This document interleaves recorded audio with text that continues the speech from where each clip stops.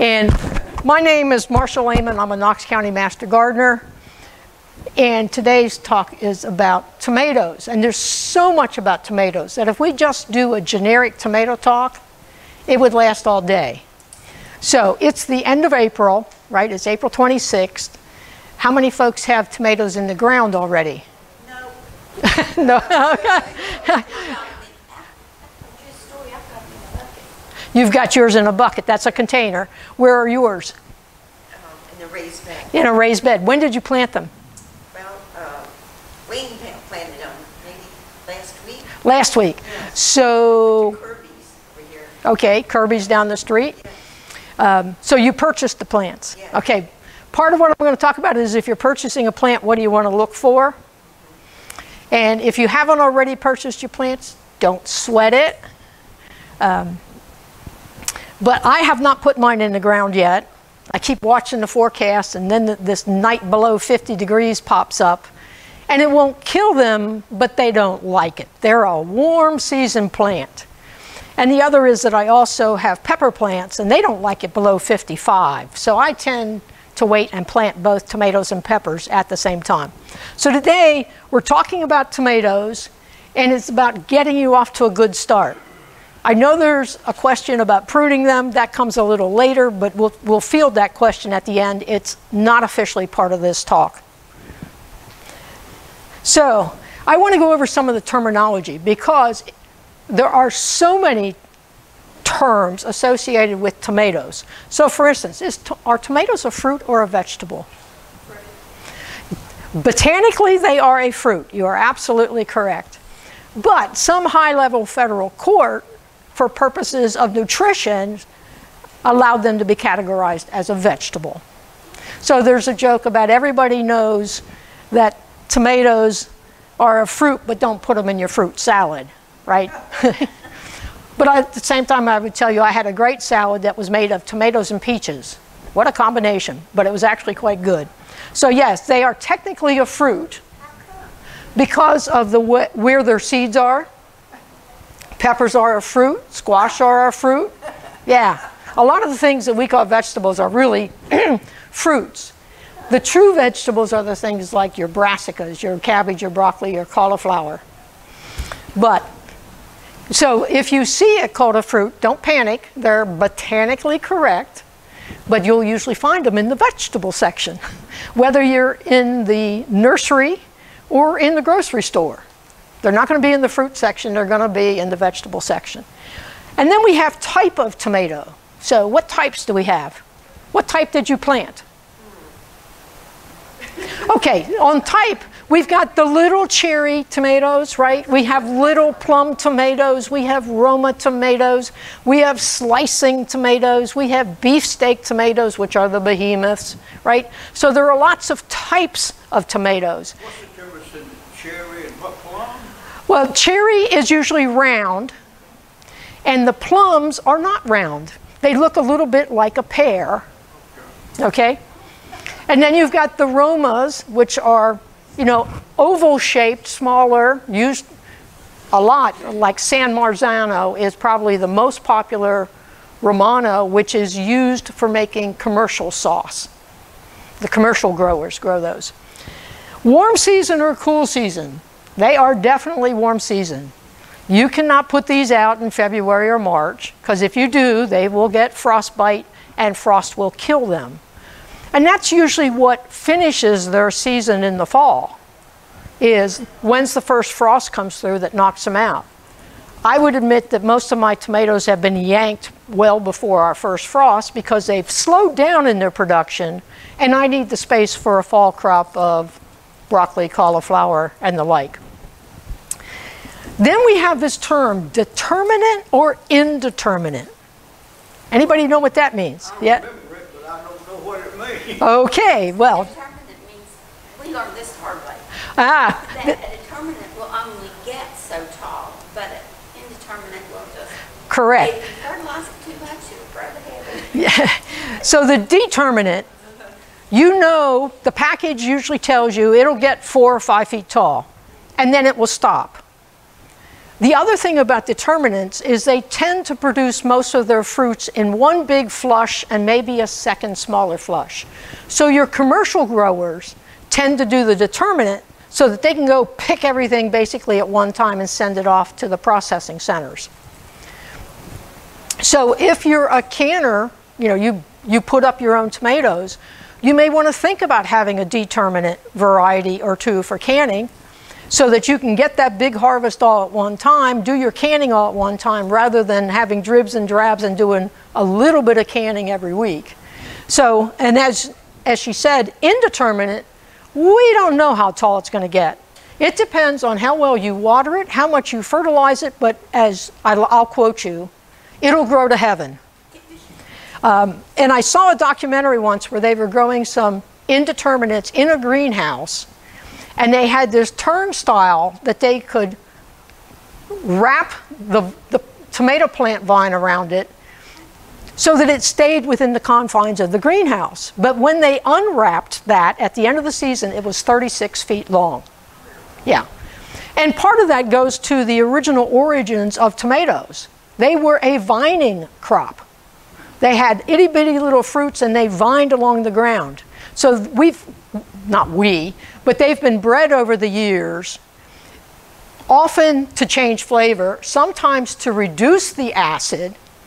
That's why I said if you're looking for a high acid tomato, you may need to go look for some of the old time varieties. But coming back to here, determinate or indeterminate, and now there's one that's in between. There are not many varieties, but there are some semi-determinate. So it'll get a little taller than the determinants, but it won't get as big and as long as the indeterminates. So yeah, just another term to... I have a brochure that says you pinch out the top after so many flowers, stop it from growing. What do you think? I think that might work, but I would tell you I've not had success at that. The question was, pinching off to get it to stop growing. By late August, my tomatoes are usually above the top of the trellis, and when I've tried to pinch them back to that, it has not been particularly successful.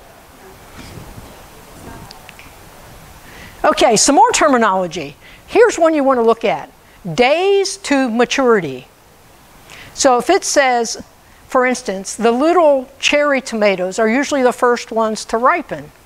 And that's because they have a shorter days to maturity. It's also because they have smaller fruit. And it doesn't take as long to make the fruit. Is there a difference in a grape tomato and a cherry? The grape tomato is a little more oval shaped. The cherry tomatoes are truly round. So yeah, there are some small snacking tomatoes that are grape, and then there are others that are cherry, yeah. And if you see them side by side, you'd say, yes, I recognize the difference. One, the cherries are almost always perfectly round, and the grape ones are a little more oblong and look more like the shape of a grape. Now, you could come back and tell me there are some round grapes, yeah, so. But if you think about your typical Thompson green grape, it's a little longer than it is wide, and that's about the size of the grape tomatoes. This is important when you go look at a tomato plant in the nursery, because when they're this size, I defy you to tell me, is this a cherry, a grape, a Roma, a slicer? All the tomato plants look the same when they're small, right? So reading the tag becomes important, and days to maturity is not such a big deal here where we live in East Tennessee.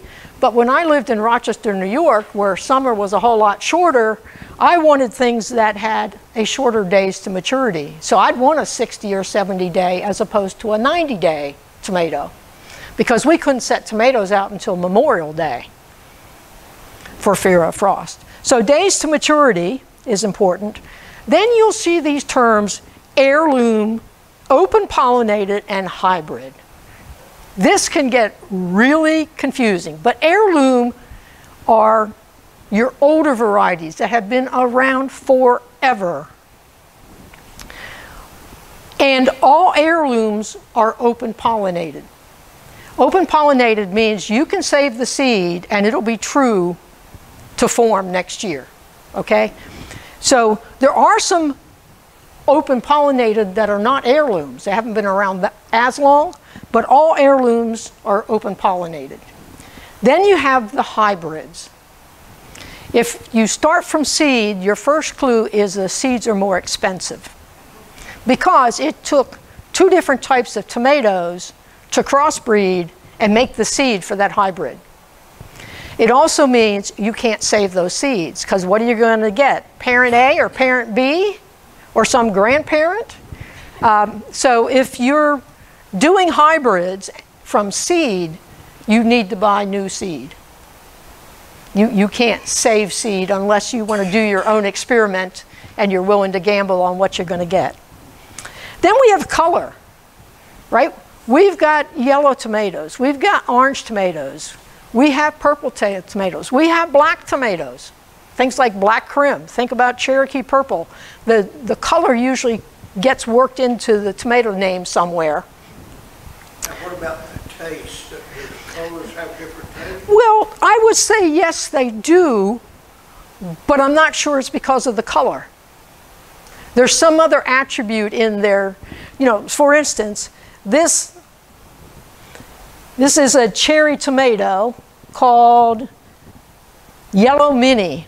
I've never had that one. But I grow a little yellow called Sun Gold. It is the sweetest thing I've ever tasted. Now, I've had other cherry tomatoes that were tasty, but nowhere near as sweet. But it's not the color that makes it sweet. There's something else in that plant's genes that make it that sweet.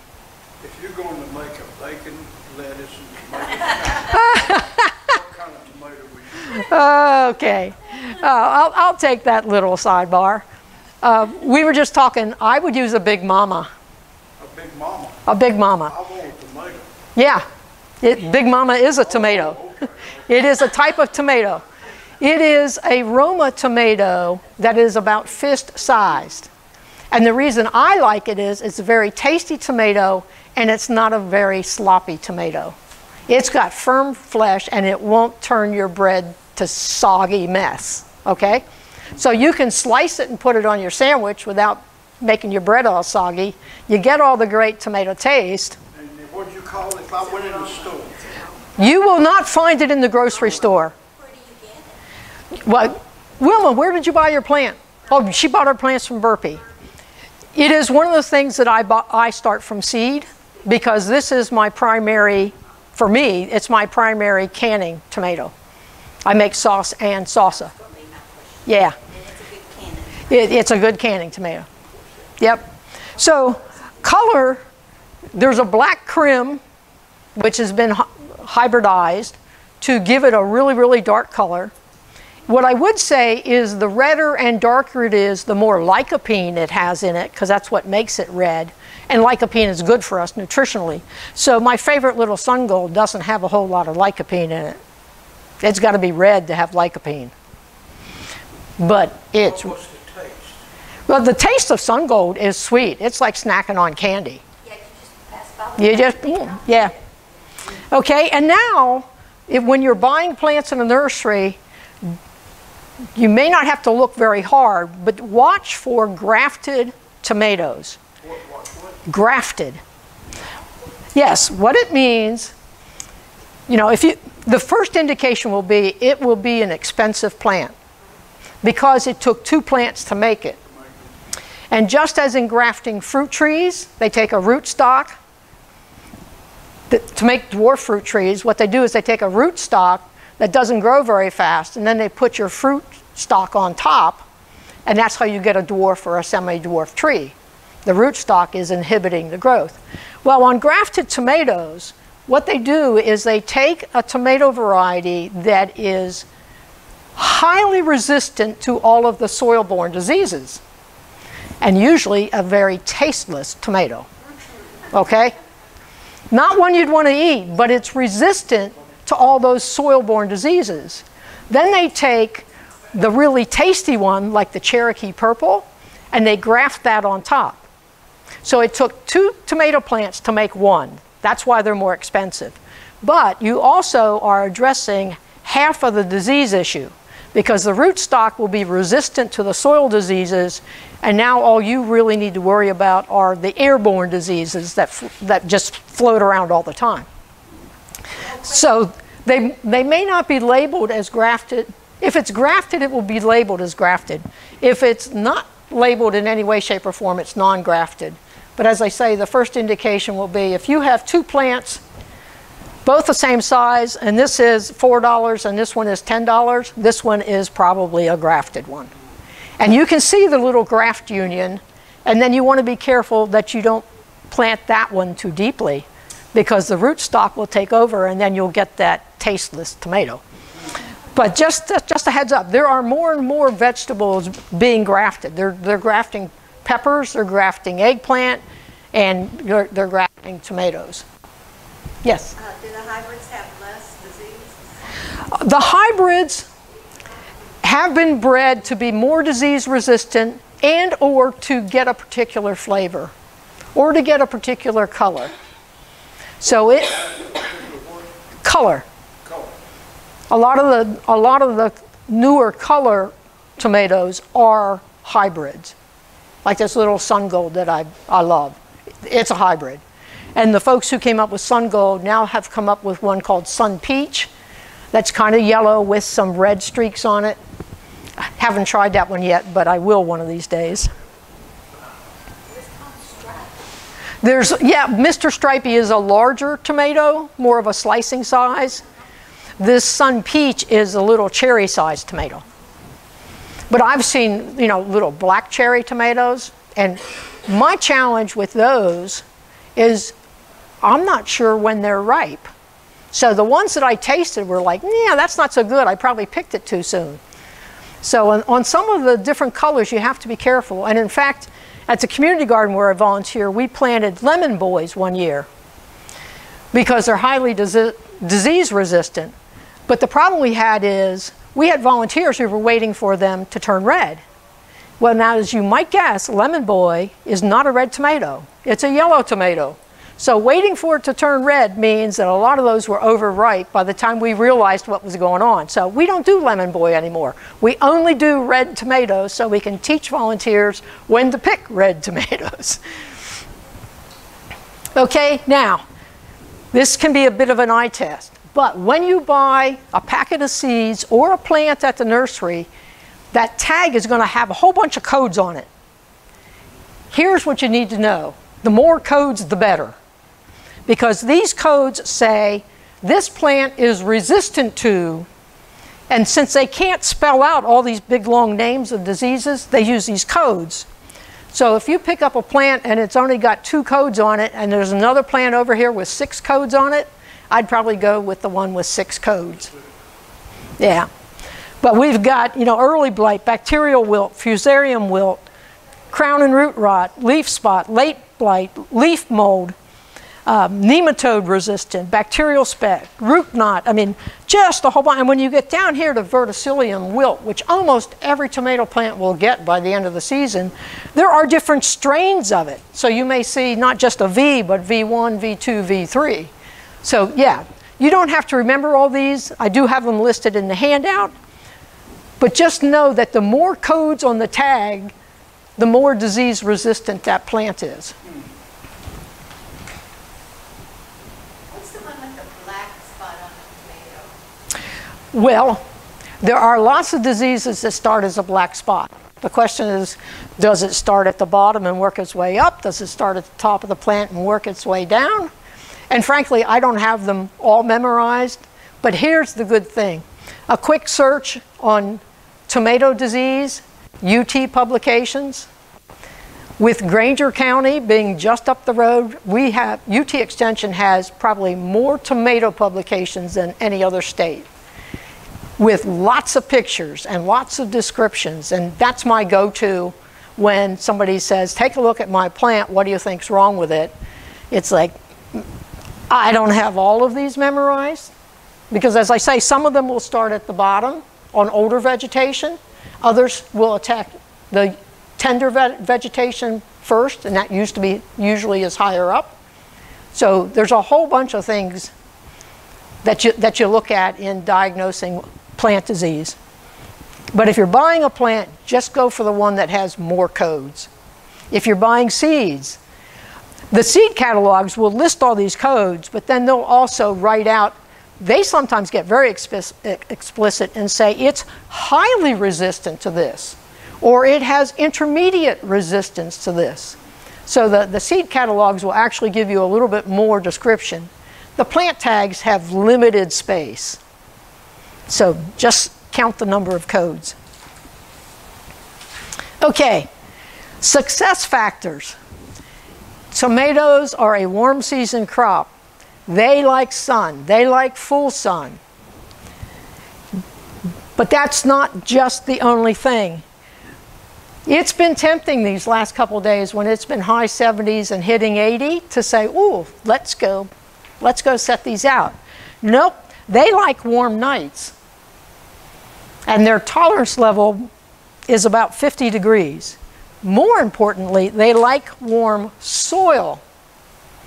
And the general rule of thumb on soil temperature is if you take the daytime high, so say it hit 80, and then overnight it hit 50, take that average, the soil temperature is probably about 65 degrees. So that would work, 80 and 50. You'd have a 65 degree soil. But if it was 70 and 45, you're pressing your luck. The soil is probably still a little cool. Okay, the other thing you want to do is not plant tomatoes in the same spot every year. If you're limited in space, then you want to do really serious amending of the soil every year, mixing in new stuff so that you're effectively diluting any disease that may be in the old stuff. But for most gardeners, we suggest a 3-year rotation. So year 1, I plant my tomatoes here. Year 2, I plant my tomatoes in a bed over here. Year 3, I plant them over here. And in year 4, I can go back to that first bed. And even at the community garden where I volunteer and we do between 160 and 170 tomato plants, that big block of 5 or 6 rows gets moved every year. We do not get back until the 4th year. Yes? What do the commercial growers do up in Grainger County? Well, they do a couple things. Their first crop is usually under a hoop house. So that's basically new soil every year. Then when the second crop is out in the field, they move from this field to this field to that field from year to year. Yeah, they do rotate. And in fact, Neil Denton, who's the lead county agent in Knox County, said that when he was a kid, they had a 7-year cycle. Now, that meant they also had some acreage, right?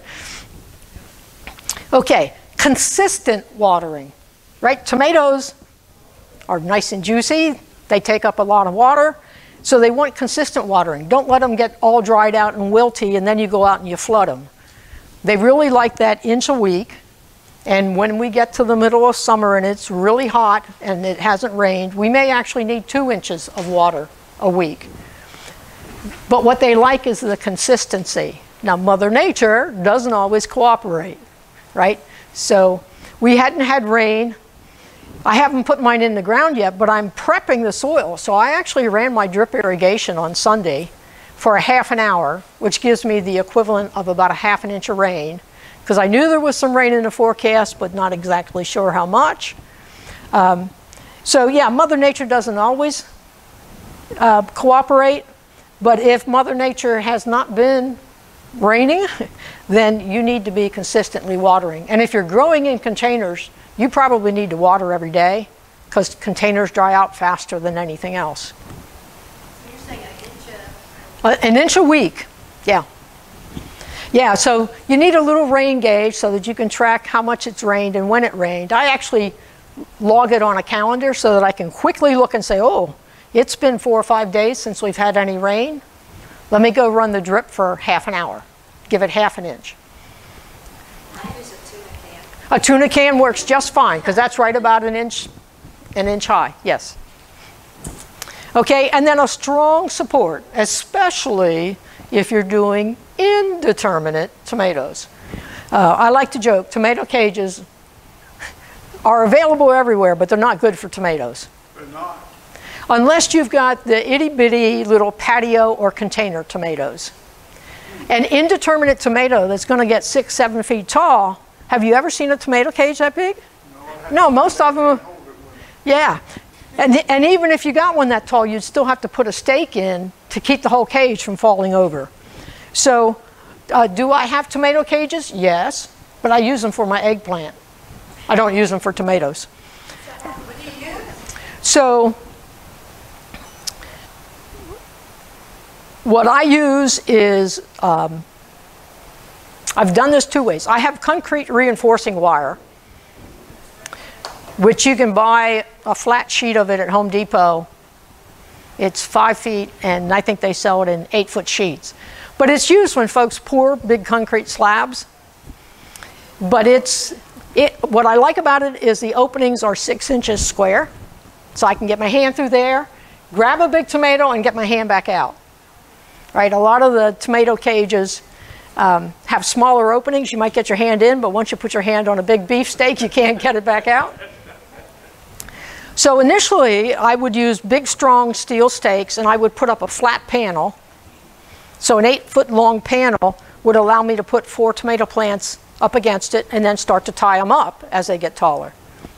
What I actually do now is take that same roughly 8-foot piece and make a circle out of it. I still have 2 stakes to hold that big circle, but then I plant 4 tomatoes around the outside of that circle. The outside, yeah. There are folks who will make the cages a little smaller and put 1 plant inside, but I have enough tomatoes that I don't want to make that many cages. And then at the community garden, we use what's called cattle panel, which is similar, except it's galvanized metal, so it's bright silver colored, and it's a much heavier gauge. It's much stiffer. But again, it's a flat sheet that's, I think that's 4 feet, not 5 feet, by 8 feet long, and there's a stake at each end holding it. 4 feet's not very tall. No, but we don't set it on the ground. We bring it up, the bottom of it is up about 15 or 18 inches, so that gets us up to 5.5 to 6 feet, which is tall enough. With the 2 stakes holding it up? 2 steel stakes, yeah. Not a wooden stake that might snap off, but a steel stake. There are lots of supports on the market. What I would say is that unless you've got a very small patio tomato or container tomato, yeah, then you could use a tomato cage. Those probably don't get more than about knee high. But anything else needs more than a tomato cage. Okay, choosing a plant. Let me run through this and then I'll talk about the pictures. You want a nice, thick, green stem. You don't want to look at some spindly little plant that you think is about to fall over. And the darker green, the more they've been feeding it, but also the healthier it is. And 8 to 10 inches tall. And I know that here to here is 8 inches. So this plant is slightly more than my 8 inches. So this is in the 8 to 10 inch range. So if you need a visual, this is about the size tomato plant you want to buy. And I have it in an extra container because it has drainage holes in the bottom. But it's a nice thick green stem. The leaves are a nice green color. You don't see any yellowing. Your hand may be bigger than mine, sir, but I know that this is 8 inches for me. That's about it. Well, for me it is. Yeah. Your hand's bigger than mine. That might be 10 inches. You'd have to get a ruler out. Ma'am? You'd have to get a ruler out. Yeah. But I use this regularly for measuring things. Yeah. No blossoms or fruits at the time no blossoms or fruits at the time you buy the plant. Or when you buy it. If you're buying a plant. No spots on the leaves, and you have every right, I won't do it here, but if this were the pot it was in, you have every right to gently lean it over on the side, pull the pot off of it, and look at the roots. If it's already root bound, I would not buy it. Now, how do you look at the roots when it's in that thing there? Well, That's why I said, imagine that it's in this container, not this one. You lay it gently over on its side and you pull the pot off. If it's root bound, the roots are going to hold all the soil in place, and you just put the pot right back on, set it up, and say somebody else can buy that one. Because if it's already root bound, you need to gingerly tease all those roots apart, otherwise it's just going to keep doing this. Which you want your roots to go out and find as... When we planted them, I remember getting down at the bottom of the plant with dirt and roots, and open it up a little bit. Yep. Yeah, if you know how to do that, some people are not comfortable doing that. Oh, really? Yeah. My grandfather always took a bunch of leaves off and planted it deeper. Yes, you're one step ahead of me. Yeah. I've been trying to convince my neighbor of that. But your grandpa is right, and I'll tell you why in a moment. Yeah, I'll tell you why in a moment. So if you're, you know, this is in a little drinking cup that's probably 12 ounces or so that somebody started seeds in this. This is the size plant you want. Now, I cringe every time I see a plant like this and they're charging $15 to $20 for it, and people are buying it. And in a previous year, when I did this talk, there was somebody who bought one of these in March and planted it outdoors. Well, guess what? You might as well have just burned that $15 or $20 because there was another frost which killed it, turned it to mush. But a plant that is that big and not only has blossoms but has fruit on it goes through so much shock when you take it out of its pampered environment where it's been tended to and nursed every day at the nursery. Then you stick it in the ground, which is a little cooler, and it's saying, what did you do to me? And it's just going to sit there for a while until it adjusts. So, you know, for the $15 or $20 you spend on a plant like this, you can go buy a half a dozen plants that look like this. What do you think about a place like Home Depot? I'd prefer not to comment. And part of my... That is a comment, thank you. Yeah. No, here's my concern. It all depends which employee is responsible for looking after the plants.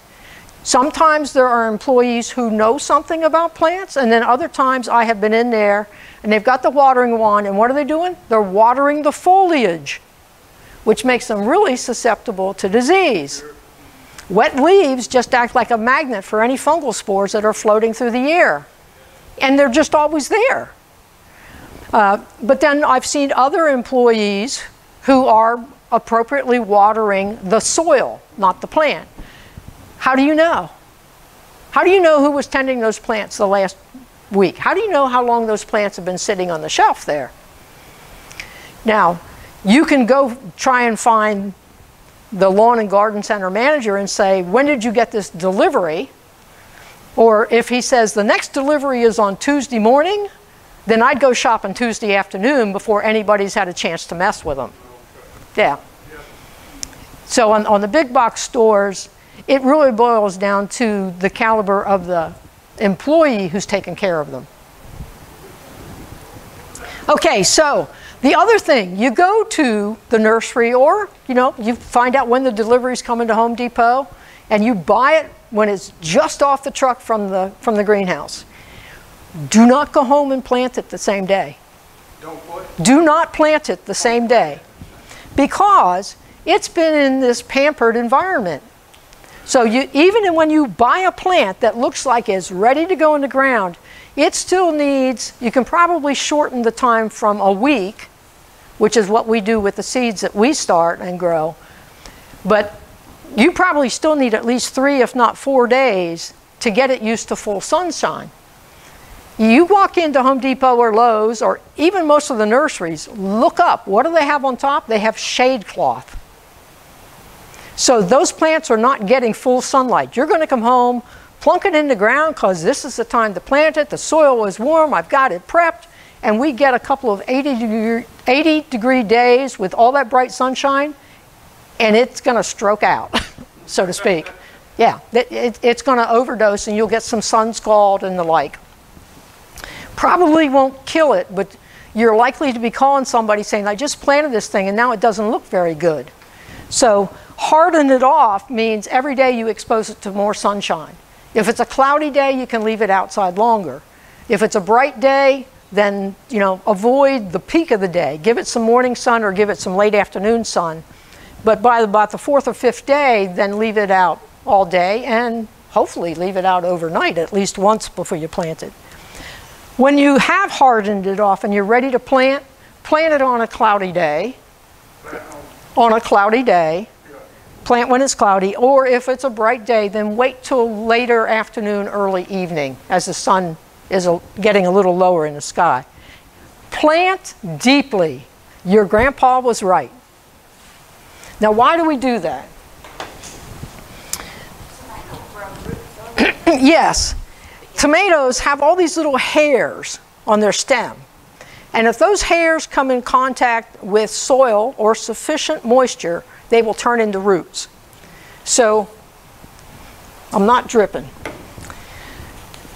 I brought this particular specimen because if I were going to plant this today, the first thing I would do is pinch off this one and pinch off that one, and I would plant it that deep.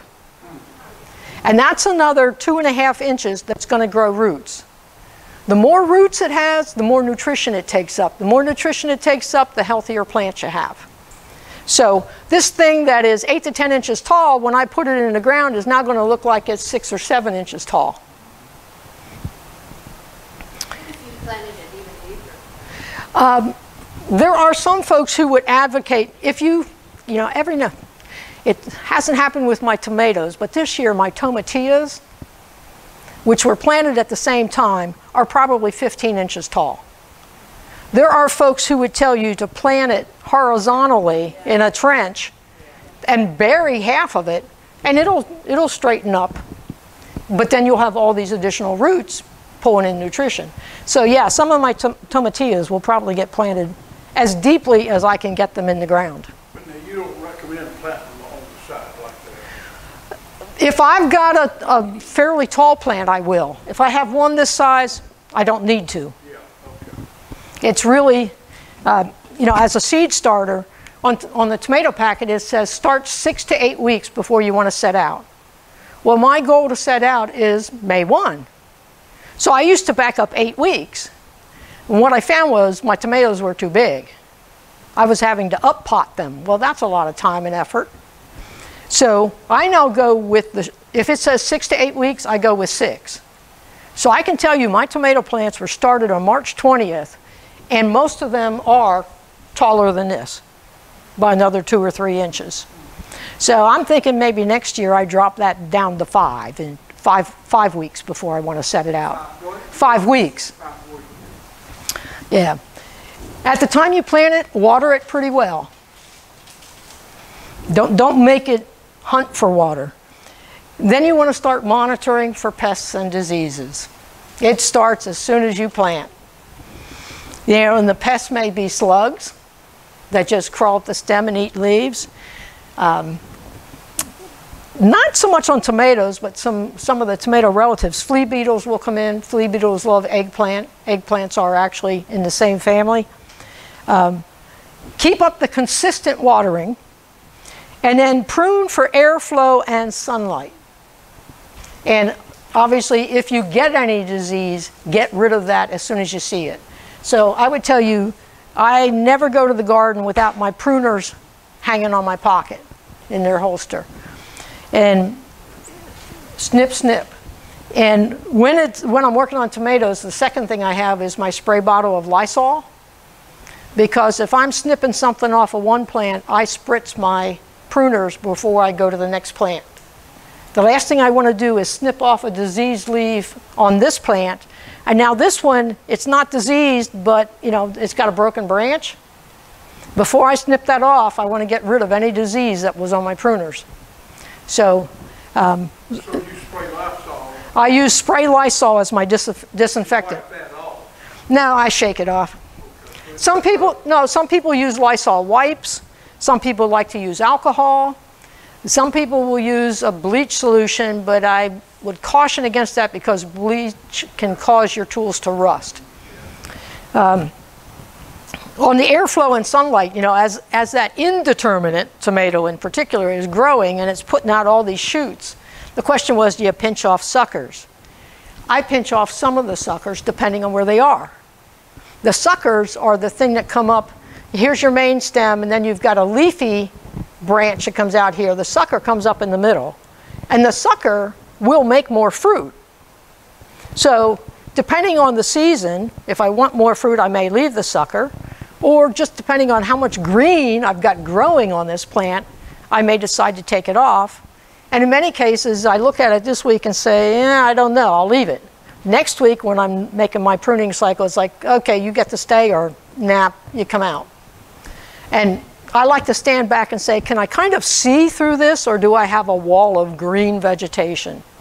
I need to be able to see through it, because that means on a breeze, when those fungal spores are floating through the air, they can just keep on floating. They're not going to get trapped in my plant.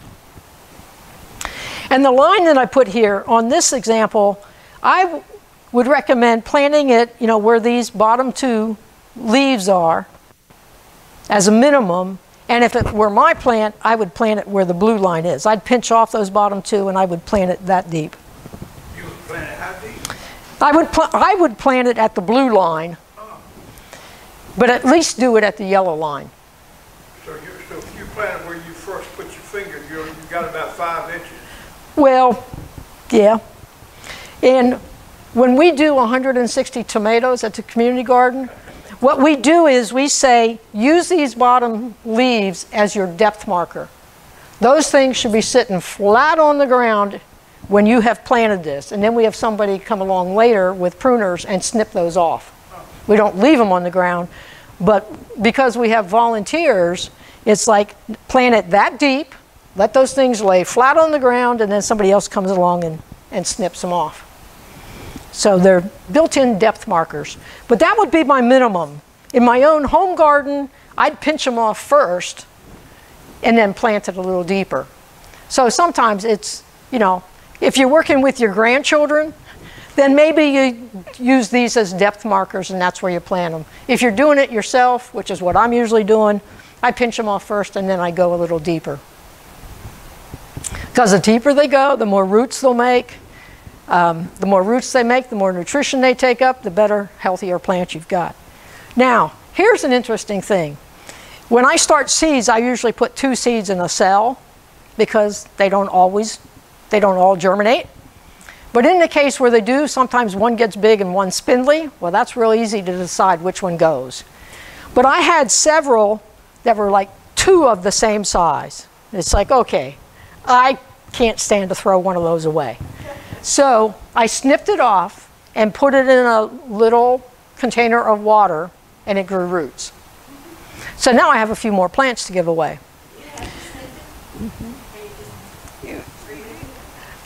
Well, I could remove it, but it wasn't spindly. It wasn't little. I mean to replant it. Oh, to replant it? Not snip it. I'm done. I hate it. Well, sometimes you can tease them apart in the cell and sometimes you can't. There have been times I've tried to tease them apart and I've messed up both of them. So I find it easier to snip one off, stick it in water, and if it grows roots, well then it wanted to grow, and I'll let it grow. But you can do the same thing with the suckers. Early in the season, when you're pinching off suckers, you can stick them in water, and now you've got a replacement plant for mid-season. There you go. Yeah. You're talking about sticking a sucker in water. What are you putting it in? Oh, a glass, a tumbler like this. It's filled with water, and you just put it right there in the water. Yep. And in two, no, it doesn't float very long because in 2 or 3 days it grows roots, and the roots then holds it. I always put aluminum foil on the top and poke a little hole and stick it in so it's got support. Oh, yeah, well, in my case, I had multiple stems in one container. Oh, I don't have that many. Yeah, I had a few, and many of them, both seeds germinated. And I had a few newer volunteers at the community garden who, for instance, really wanted a sun gold. Well, I don't know that you're going to find a sun gold when you go into the nursery or to Home Depot or Lowe's. You may, but I doubt it. Ace Hardware. Ace actually does a better job of taking care of their plants. I highly recommend Yeah. Ace. You come at Ace Hardware? Yes. The one here on Hardin Valley has the best nursery section I've seen in a long time. They have a good. Yeah. They're locally grown, most of them. Yeah. Are a lot of locally. Yeah. You recommend Ace then? Well, I'm not supposed to give recommendations, but if you're telling me should you go to Home Depot or Ace, I'd go to Ace. And I've had the opportunity to talk with some of the staff. I've watched how they water plants. Yeah, for the most part, they're doing things right. Okay, other questions? Tomatoes are a big topic.